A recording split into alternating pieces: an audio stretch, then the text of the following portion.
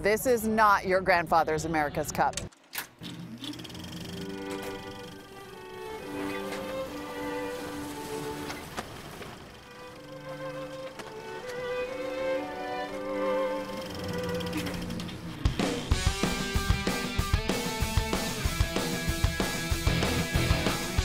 Everything about this venerable boat competition has changed, from the all-new boat designs to the high-tech tracking and broadcasting. Plus, I got the ride of my lifetime on one of those catamarans. I spent the day with the crew of Team Korea.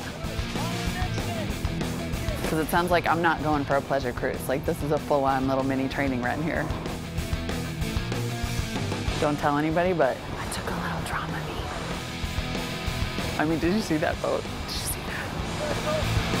Korea's White Tiger Challenger is one of 10 teams descending upon San Francisco right now, hoping to battle tech titan and reigning champion Oracle for the 2013 America's Cup. Okay. Basically, stay on the high side and keep one hand or two hands on that red handle. Okay.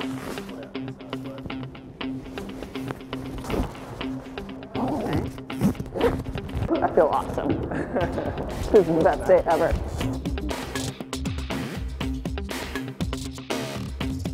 We are on our way out to the America's Cup catamaran of Team Korea. I know there's a lot of tech on this boat, but for the next couple hours, I'm just going to think about holding on.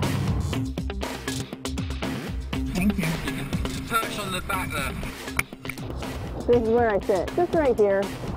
Let me sit right here. See you on the other side.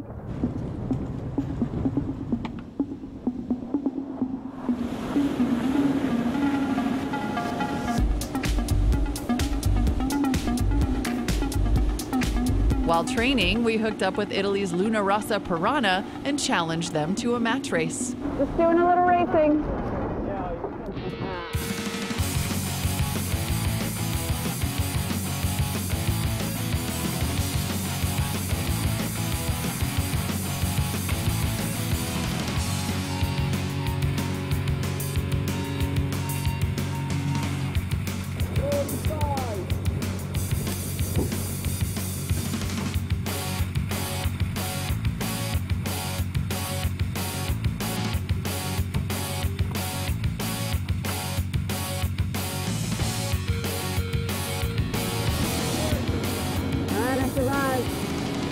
They said they didn't break her today.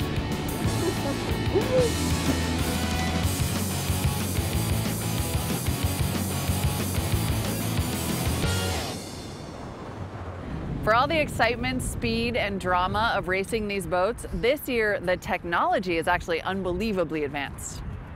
I caught up with Team Korea's former skipper, Olympic gold medalist Nathan Outeridge, to talk about the tech. Normally for racing, for sailing, like it's just a human eye looking at it and, you know, making a judgment, whereas we've got all the computers on the boat. They have boundaries for the course, so when you're sailing you have a little computer screen next to where I'm sitting. It tells you distance to the next boundary. It tells you, what the course is going to be. So the communication is just so much better than what you would have for any other event. The tech is tied to a TV broadcasting system called Liveline. They've got to make sure they get across in front of New Zealand here, otherwise which was developed by Stan Honey, America's Cup's Director of Technology. We take stuff that's important to the sport, like the ley lines, the mark locations, the limits to the course, the advantage lines, and then we make it visible on the TV screen by rendering those lines on the water. The camera's on a helicopter, so we have to measure the helicopter's position to a couple of centimeters and its orientation to 1/100 of a degree, and that's the part that's really hard. And then the helicopter is communicating with GPS systems on the boat?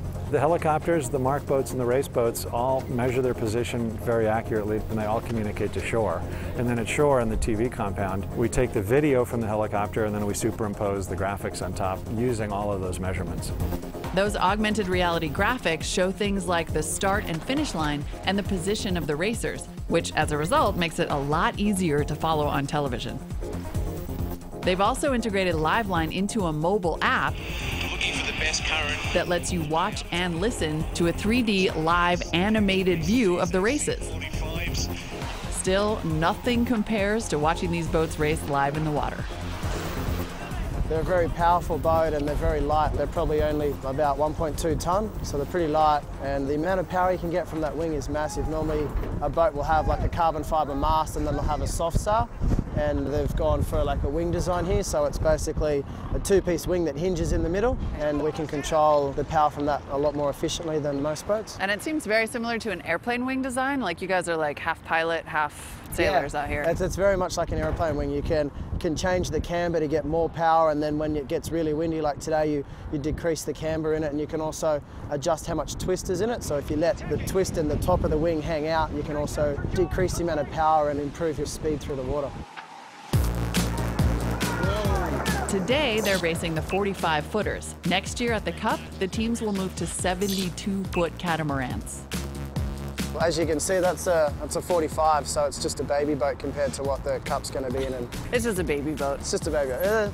They're pretty quick, but you know, we do 30 knots in these things, and the 72s are probably going to do around 40 knots. So they'll be cruising along at 40 knots, basically out of the water, just like kind of skiing? That's the plan. That's the way the design's been going, and the rules are allowing people to design it that way. So what we had today was one hull flying. You know, in the Cup, I'll expect to see two hulls out of the water.